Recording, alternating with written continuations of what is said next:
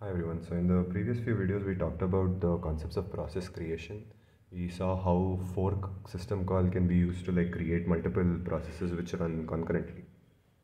Now if we have processes running concurrently, then there can actually be two types. So one can actually be an independent process and the other one can actually be a cooperating process. So what is independent process? What is cooperating process? Now, independent processes are those which will actually, impact or affect the other processes, or they do not affect basically. So these are independent. So these do not affect any other processes or get affected by any other processes. Do not affect other processes or get affected by any other processes in the system. Whereas cooperating processes are basically some processes which actually can get affected by some other processes, or they can affect some other processes. So independent processes, they won't share data or information among other processes, but cooperating processes will share the data and information among other cooperating processes. So the basic difference between if there are some concurrently running processes, we will actually have two types, and independent and cooperating. Independent will actually affect, not affect other processes. Cooperating will affect or get affected by other processes.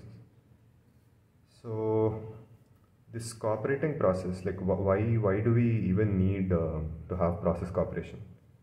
Why would this be required? So there might be multiple reasons why process cooperation is necessary.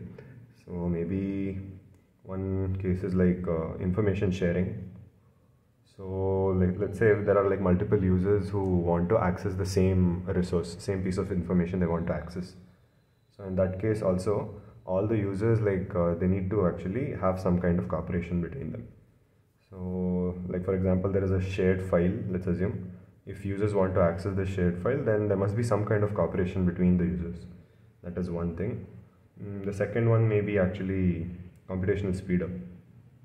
So what do we mean by this is for example, there is a task and we want to run this task faster. So what we can do is we can actually break this task into multiple subtasks, and all these subtasks can actually be run concurrently. Now again, this would be possible only if we have a multi-core system, as we have seen in some previous videos. In such a case also, all the subtasks which are running, they need to have some kind of cooperation between them. Other case can actually be this modularity. For example, we want to have a modular system. So what we can basically do is we can divide the system calls, whatever system calls we have, we can actually divide them into separate processes or threads, and maybe we can have all these running concurrently. Again, here also they will have to have some kind of cooperation among them. One more case can actually be convenience. Let's for example, there are let's say multiple users, and let's say one user, he wants to do multiple tasks at the same time. Maybe he's listening to music, then he would be compiling code. So all the tasks can actually run concurrently or at the same time. So there also there must be some kind of process cooperation is basically needed. Now these are some of the examples why process cooperation is needed. Now let's say we have some cooperating processes in the system. How do we make sure these two processes P1 and P2 cooperate with each other? There must be some kind of mechanism which will help these two processes to cooperate. So that is what is actually called the IPC mechanism. So IPC basically stands for Interprocess Communication. So if you want to have some kind of process communication involved, there are some mechanisms which are there, which are called this Interprocess Communication mechanism. So there are actually two basic models. One is called the shared memory model, and the second one is message passing.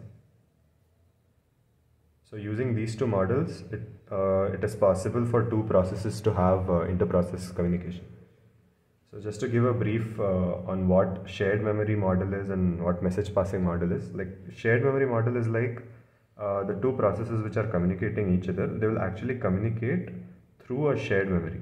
So these two processes will actually share some memory region. Like one process will write to this shared memory and the other process can actually read from the shared memory. So this kind of model is basically called the shared memory model.